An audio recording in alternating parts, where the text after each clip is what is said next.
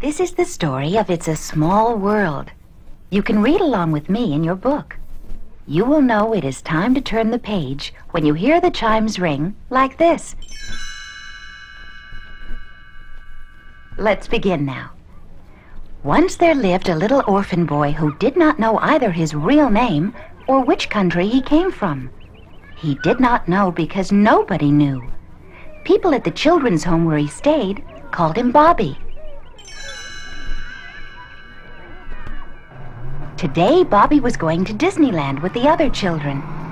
He sat all by himself on the bus.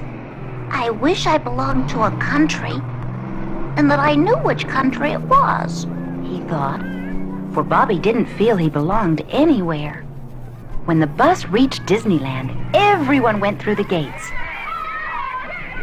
Bobby became separated from the other children. For a while, he looked around.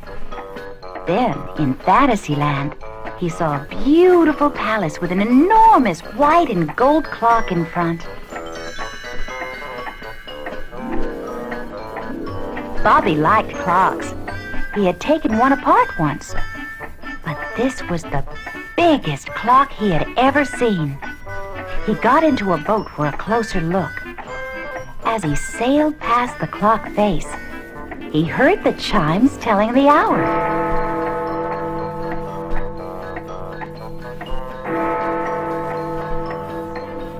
Suddenly, Bobby was in an enchanted land.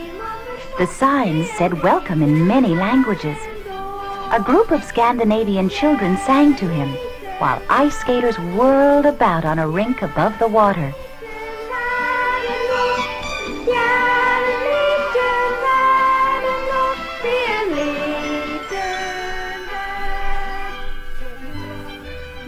A little farther on, the boat reached the British Isles. Wee folk were playing on a beautiful Irish harp. Perhaps my real name is Patrick, said Bobby. I do like green. Then he heard English children singing to him from London Bridge.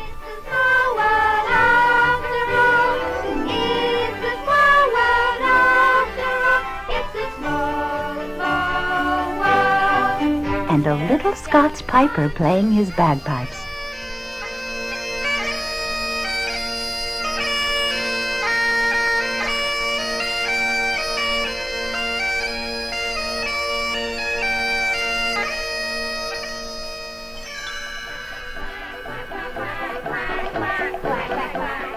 A flock of geese joined in the melody in Belgium, and in Holland, boys and girls seated on tulips clicked their wooden shoes to keep time to the music.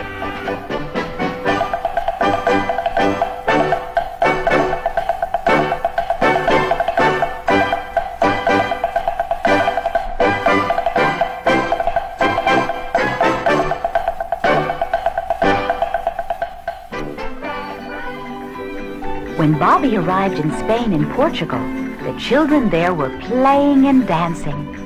It's time we're aware, there's so much that we share, they sang.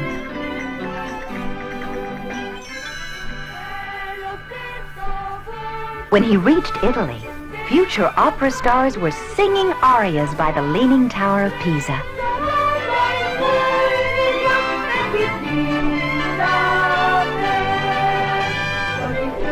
Graceful dancers in gay Paris were putting on a show.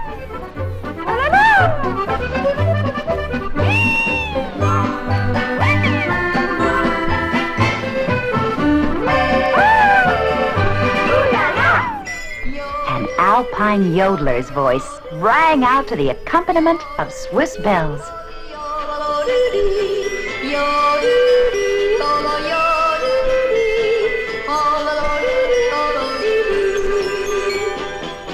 In Russia, a row of Cossacks danced to a balalaika band.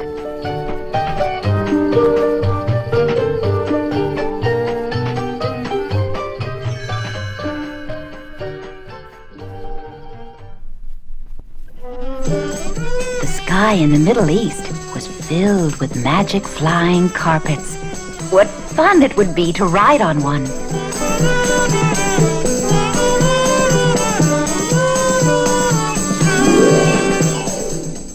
A little Greek shepherd boy played on his pipes of Pan. Why, they're all playing the same song, thought Bobby.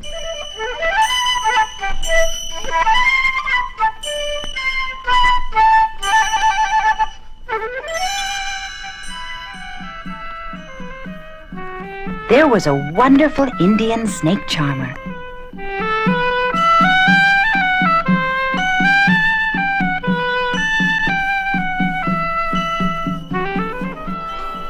A golden goddess reigned over the land of Bali.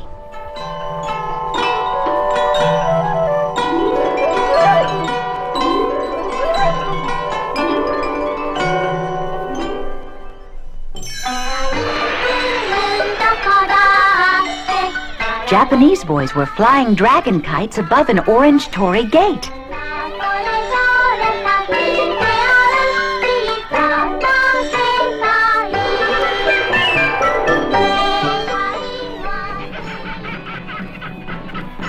And in Africa, what wonderful animals! Hippos, monkeys, giraffes, and a laughing hyena. Bobby liked animals. Maybe I came from Africa, he said.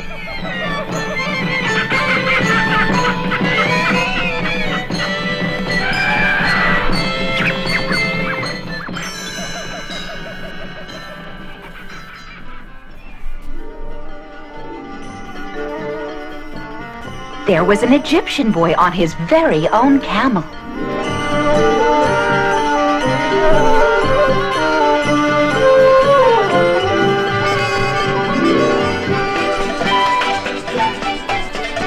In South America, everyone was dancing.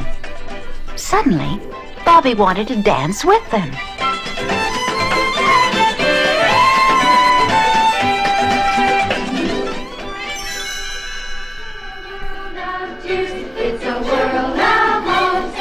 He came to the end of the voyage with the words of the song running through his mind.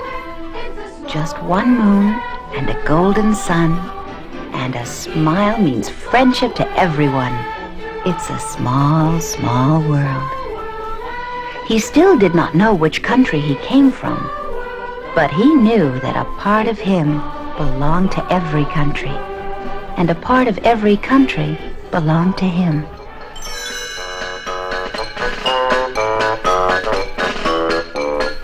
The boat sailed out into the bright sunlight and stopped.